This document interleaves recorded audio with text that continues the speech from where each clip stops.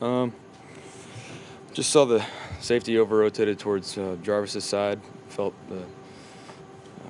another one attaching to the back, coming out of the backfield, and just felt that space to Donovan and tried to put it in that window. A little bit of contact, but you can't bank on that being called.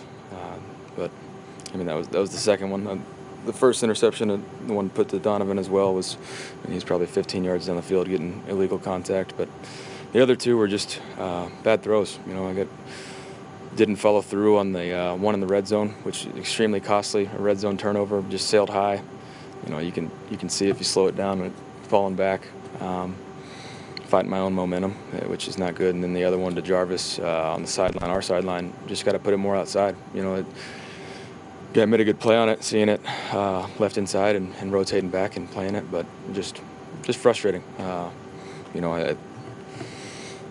don't think it was anything preparation-wise, mentally. It was just missed throws, uncharacteristic, and I hurt this team. So that's the most frustrating thing for me, because I thought our defense played tremendous against a really, really good offense. But when you turn the ball over on your own territory in the red zone and around midfield and give them extra opportunities, they're going to take advantage of it. I mean, it's just who they are. You said it. You used the term uncharacteristic. You haven't been turning the ball over a lot the last 2 years. So, I mean, does that just add to the frustration that it happened tonight in a game where you guys had a chance? Yeah, and that's why it's extra frustrating, which is why, like I said, I thought defense played great. I thought our skill guys played well. Offensive line, same thing. And backs, obviously, running their tails off. So that's why it's frustrating for me. Like I said, I hurt this team. I mean, there's no excuse. It is what it is. How difficult is it, though, I don't know when the last real practice you've had. I mean, is that a factor in a game like this?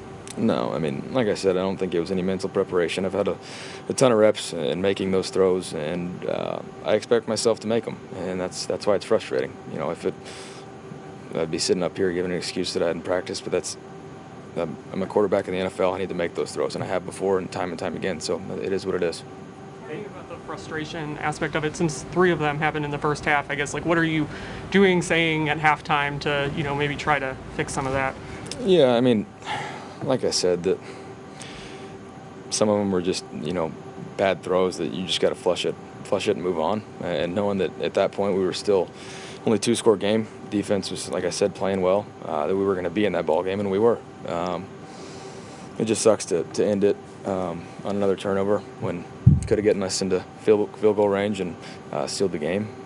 It just sucks that it all happened early and gave them extra points. Baker, this team has had 2 pretty difficult losses to take in less than a week. Where do you guys go from here, especially as you try to hang in there for the playoffs? We have to take care of business, our own business. I know, it's just got to handle Pittsburgh next week. Obviously, everybody knows we need some help to get in the playoffs. So, but help won't matter unless we take care of our own business, and that's got to be our focus. So, I've got another division opponent, and then another one after that to end the season. So, we'll get better, and hope for the best. But all we have to do is work hard and focus on getting the win next week. Can you kind of walk us through your morning, kind of having to fly here, and then I know you had time to get a walk through. What was your morning like here? Yeah, wake up, talk to the doctors, clear the protocol, and fly. Landed about 9:30 and went straight to the hotel. Went through some stuff with AVP and Kevin, and then did walkthrough, and then after that it's just a normal routine like pregame. How frustrating was it over these last 10 days or whatever it ended up being? It sounded like you were asymptomatic basically the whole time, to not clear the testing every day. Yeah, I mean, it's very frustrating, especially this past week. Obviously we were hit pretty hard with the bug last week with everybody prior to game time, but just not being able to get a negative test and, being around my wife, she never tested positive. It's just, the whole thing's just strange. So, but I handled it the best I could. I had to be involved in virtual meetings, talking to the guys and doing these mental reps and doing stuff around the house, and as much as I could. But it's not an excuse. Like I said, I expect myself to make those throws tonight, and I didn't. And that's why I hurt this team. you still have two. You got Pittsburgh, like you mentioned, Monday night. You got Cincinnati after that, so 2 division games. Do you still feel like you guys have some control over your destiny here? We do, and like I said, if we don't win these next 2 games, then it won't matter, truly. So we have to handle business, and that's the main focus, is on to Pittsburgh. I'll learn from my mistakes. I really do think our guys played well, and just handle a division opponent that we know pretty well, and it's playing really well right now. Good. Thank you.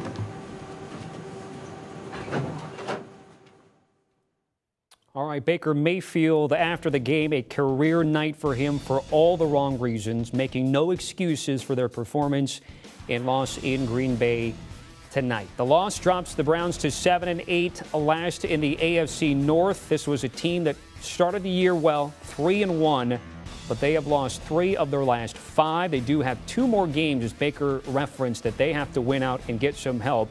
And it's some division games. They're at Pittsburgh January 3rd on a Monday night game, and then they end the regular season at home against Cincinnati. But again, so many things happening with this team on and off the field. The Cleveland Browns right now in a tough spot after a Christmas Day game on the road. We'll have much more coming up from this game. We've heard from Kevin Stefanski and now Baker Mayfield. Still yet to hear from the Green Bay Packers. We'll effort that for you when we come back here on HQ.